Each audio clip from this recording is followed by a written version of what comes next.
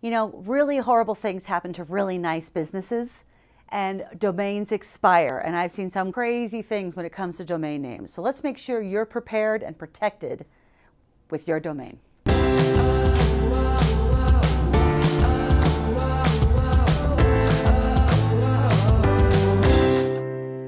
So we're busy business owners.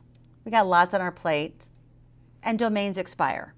There's a credit card associated to every domain name, and they will expire. And as it comes down to the wire, you may or may not be getting emails from whoever hosts your domain. That's going to expire. So what happens? So one of my clients took a whole team up to some off-the-grid retreat.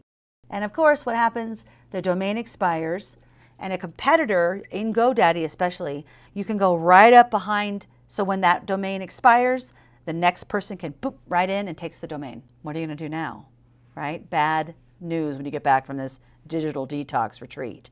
So here's kind of my hit list of what you need to do as soon as you find out that your domain has expired. Number one, call your host right away. Make sure that whoever, so it's a GoDaddy or whoever's hosting your domain, not your website, your domain, wherever you registered your domain, you want to make sure if you can get it back, you immediately go in and get it back. Buy at least 2 to 5 years on that domain, very important. So once you do that, make sure it's set on auto renewal, plus 2 to 5 years on top of that. So that will never happen again. The next one is if you're already in there re-upping your domain, buy the misspellings of your domain. My name is Heather Lutze, L-U-T-Z-E. I also own heatherlutz.com without the E, and I have a lot of other different variants that I own. So if you know your website domain or your name of your company gets misspelled a lot, make sure to buy the misspellings so that you are covering them even when they get it wrong. Then ultimately, if someone else has got your domain name, you're going to have to then probably get an attorney and then start working through them to negotiate a deal to get the domain back. I have seen this a lot, and it happens a lot. So just make sure that you protect yourself. Make sure to buy ahead on your domain 3 to 5 years. Make sure that you're buying the misspellings of your domain so people can still find you, even if they spell it wrong.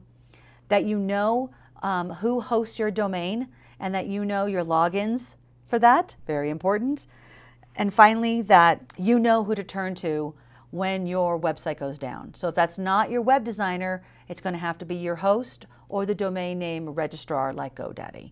So your domain name is your fingerprint online. It is absolutely critical to the health and reputation of your business. Don't leave it to chance, and definitely protect yourself from being hacked. Did you like the content that we just gave you about your domain? Well, there's so much more to come.